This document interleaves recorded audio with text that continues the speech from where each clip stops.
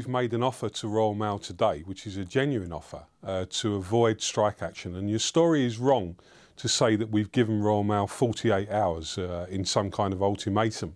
What we've offered to the company is a genuine offer to resolve this dispute.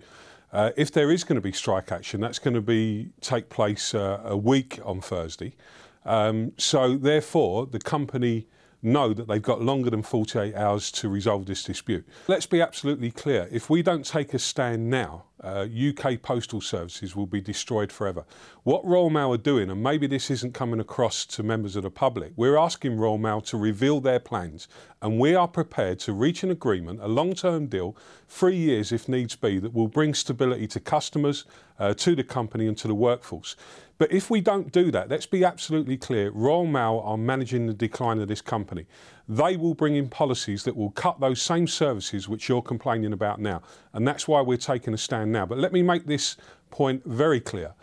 We want an agreement, we want to avoid strike action, and we've made a genuine offer today to the company. And we see no reason why Royal Mail can't pick that offer up